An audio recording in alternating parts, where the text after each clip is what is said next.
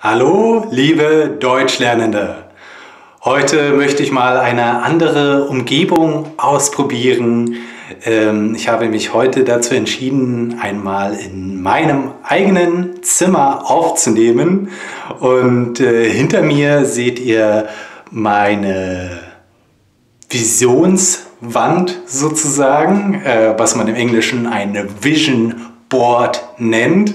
Wenn ihr wollt, mache ich auch ein Video darüber.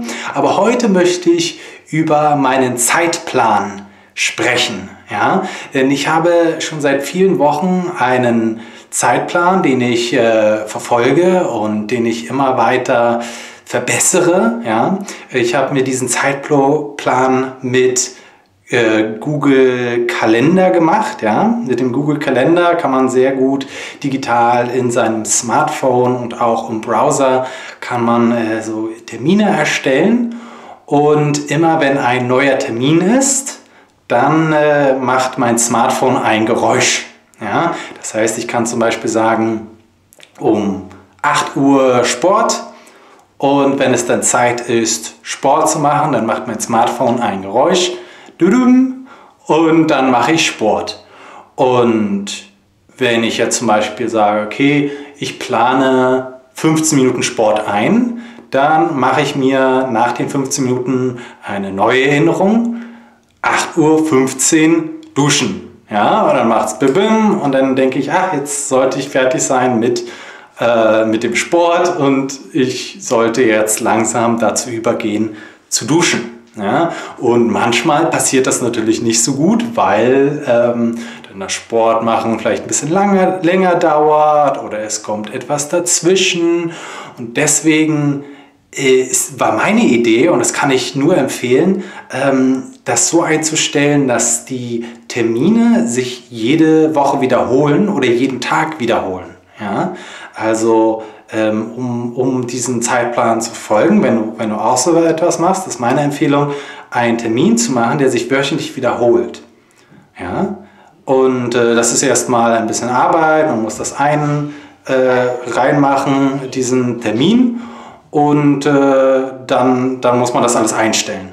Aber wenn man mitkriegt, dass es ein bisschen länger dauert, dann ändert man diesen Termin. Dann ändert man die Zeit, dass es länger dauert, und dann die Woche darauf weiß man, dass man mehr Zeit braucht. Ja? Und mit diesem System habe ich das immer mehr verbessert und immer ein besseres Gefühl dafür bekommen, wie viel Zeit ich wirklich für die verschiedensten Aktivitäten brauche. Ja?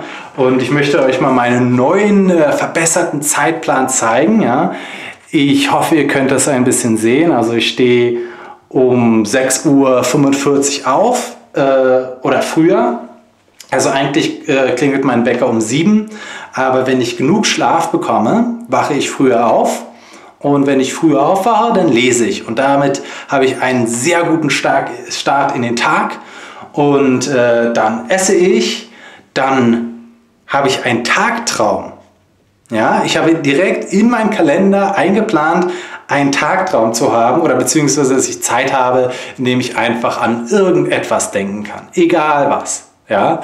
Und dann gleich am Morgen fange ich an mit meiner wichtigsten Aufgabe. Ja? Im Englischen sagt man sowas wie den Frosch verschlucken. Ja? Ein Frosch verschlucken ist nicht sehr angenehm und deswegen sollte man es so schnell wie möglich machen und so früh wie möglich. Ja? Und deswegen ist um 8 das einer der ersten Sachen, die ich mache, nachdem ich ein bisschen was gegessen habe, ist das Erste, was ich mache, wirklich die wichtigste Aufgabe zu erledigen. Ja? Wirklich, was ist das Wichtigste, was ich heute tun muss? Ja? Und dann lerne ich Italienisch. Und hier habe ich mir ein bisschen Puffer eingebaut nach Italienisch, um sicherzustellen, dass ich auch wirklich mindestens die halbe Stunde auch Italienisch lerne. Und mein Ideal ist es, wenn ich die Zeit habe, das wirklich auch auf eine Dreiviertelstunde zu erweitern. Ja? Ich habe euch mal gefragt in der Facebook-Gruppe, wie viel ihr Deutsch lernt, wie viel Zeit ihr investiert, und eure Antworten haben mich schon sehr beeindruckt. Da habe ich schon gedacht, so, oh, vielleicht sollte ich auch mehr lernen. Also inspiriert durch euch habe ich mir jetzt gedacht, vielleicht kann ich auch mehr Italienisch lernen. Ja? Und es geht dann immer so weiter an meinem Zeitplan. Also der ganze Tag ist durchgeplant, beziehungsweise es gibt ein paar Pufferzonen. Also zum Beispiel 14:30 bis 15 Uhr habe ich mir einen kleinen Puffer eingebaut. Und ich habe auch ein bisschen Puffer mit Essen. Also ich habe zum Beispiel mitgekriegt, ich brauche viel mehr Zeit fürs Essen, als ich gedacht habe, ja. Und sowas muss man wissen. Wie viel Zeit brauche ich für Essen? Ansonsten ansonsten nimmt man sich ganz viel vor und schafft es dann nicht, weil man sich auch Zeit nehmen möchte, um zu essen. Ja, man möchte nicht ganz schnell hetzen. Ja, es ist nicht gut, wenn man ganz viel hetzt. Ja. Ja, und dann habe ich auch solche Dinge wie soziale Medien, dass ich dann auch euch antworte auf Facebook und dass ich ein Video veröffentliche und dann auch lesen und so.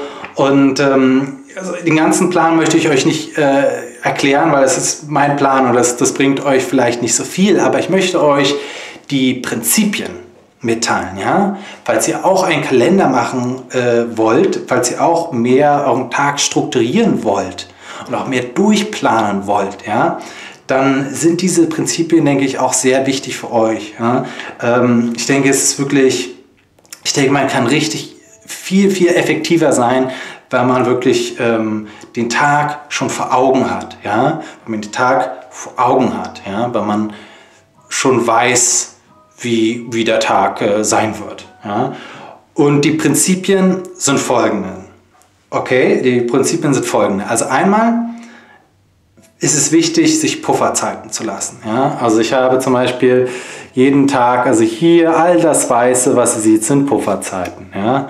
Damit mir auch, wenn Dinge länger dauern, dass ich dann nicht ganz schnell hetzen muss, sondern dass ich dann sage, okay, das packe ich in die Pufferzeit, und dann muss ich mich nicht hetzen. Ja? Und wenn ich da nichts habe in der Pufferzeit, dass ich mich dann auch mal entspanne. Ja? Das ist das zweite Prinzip. Ja? Ich denke, es ist sehr wichtig, selbst wenn man sich sagt, oh, ich möchte ganz effektiv sein und ganz viel arbeiten und ganz viel schaffen, dann denke ich, ist es wichtig, dass man sich auch Zeit lässt, um sich wieder aufzutanken. Und deswegen habe ich einmal Tagträumen, also gerade bevor ich so einen großen Block habe mit Arbeit. Ja, ich habe mehrere, alles was rot ist Arbeit. Ja, beziehungsweise ich habe nicht Arbeit hingeschrieben, weil Arbeit so negativ klingt, sondern ich habe hingeschrieben Mission erfüllen. Ja, also in diesen Zeiten erfülle ich meine Mission. Und vor diesen Blocks, damit ich wirklich auch entspannt arbeiten kann, mache ich einmal einen Tagtraum oder beziehungsweise ich tagträume vor dem ersten Block. Ich meditiere vor dem zweiten Block. Ich mache ein bisschen Sport und dusche mich kurz bevor ich ein Video mache, sodass ich auch in einer guten Stimmung bin. Ich habe gerade Sport gemacht, bin gerade sehr belebt, gerade sehr aktiv. Ja, ich habe gerade kalt geduscht. Ich bin total ein Fan von kalten Duschen. Ja, ich habe gerade kalt geduscht und dann mache ich direkt danach ein Video, ja, damit ich schön auch lebendig bin für euch. Ja.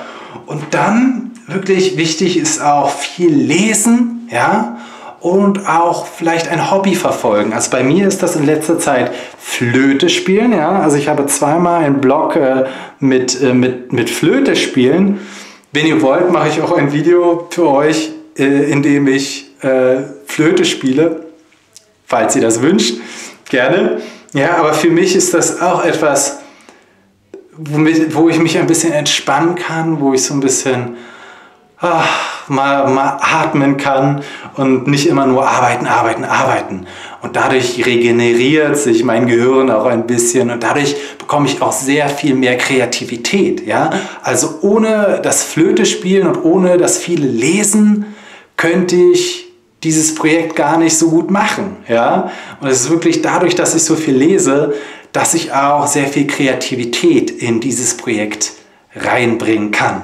Ja, ja, und dann natürlich auch so Dinge planen wie mit Freunden treffen. Da ist hier auch, also spiele ich hier D&D, beziehungsweise ich nehme teil an einem Meetup. Also ich treffe mich mit Freunden und ja, auch einkaufen. Das ist auch für mich eine Tätigkeit, wo ich ein bisschen entspannen kann, mein Gehirn mal sagen kann, ja, schalte mal auf 50% und dann, okay, Gehirn braucht sich nicht die ganze Zeit anzustrengen. Ja. Und ja, auch Skypen mit meinem Kumpel Alberto, um ein bisschen Italienisch zu lernen, ja, einen Sprachaustausch zu haben und ja, auch extra einen Termin, um jegliche Dinge auf meiner To-Do-Liste abzuarbeiten. Ich mag keine To-Do-Listen. Ich denke, man sollte To-Do-Listen vermeiden, um stattdessen diese Dinge in den Kalender einzutragen, weil dann stellt man auch sicher, dass sie getan werden. Ja? Aber da ich diese Strategie noch nicht immer ganz perfekt verfolge, habe ich dann extra einen Eintrag gemacht, wo ich sage, ja, in dieser Zeit möchte ich meine To-Do-Liste abarbeiten. Ja. Putzen ist hier natürlich auch drin und ganz wichtig, das ist auch das dritte Prinzip oder vierte, fünfte, ich habe nicht mitgezählt, aber auch noch ein wichtiges Prinzip ist es, am Sonntag die Woche darauf zu planen. Ja? Sich am Sonntag zu überlegen, okay, was möchte ich alles in der nächsten Woche tun? Ja, was möchte ich erledigen? Welche Arten von Freizeit möchte ich mir gönnen? Und so stellt man dann auch sicher, dass man diese Dinge tatsächlich erledigt. Eben nur, indem man sich sagt, okay, von dann bis dann mache ich diese Aufgabe. Und dann wird sie auch erledigt. Ja? Und ansonsten kommt immer irgendetwas dazwischen. Und man denkt sich, oh, okay, jetzt habe ich es wieder nicht gemacht. Ja? Und das ist, finde ich, so ein bisschen frustrierend. Ja? Vielleicht funktionieren To-Do-Listen für dich und ich mache dieses Video nicht, um dir zu sagen, wie du deine Zeit strukturieren solltest, aber ich mache dieses Video, um dir zu sagen, hey, so strukturiere ich meine Zeit und vielleicht ist es auch hilfreich für dich. Ich hoffe, das war hilfreich und wenn du dich dazu entscheidest, diese Strategie zu benutzen, dann würde mich sehr interessieren, wie es dir dabei ergeht und auch sonst, wenn du dich nicht entscheidest, so oder so, würde mich sehr interessieren, welche Strategien du benutzt, um deine Zeit zu planen. Welche Zeitmanagement-Techniken benutzt du? Ich bin gespannt auf deinen Kommentar und wir sehen uns morgen. Tschüss!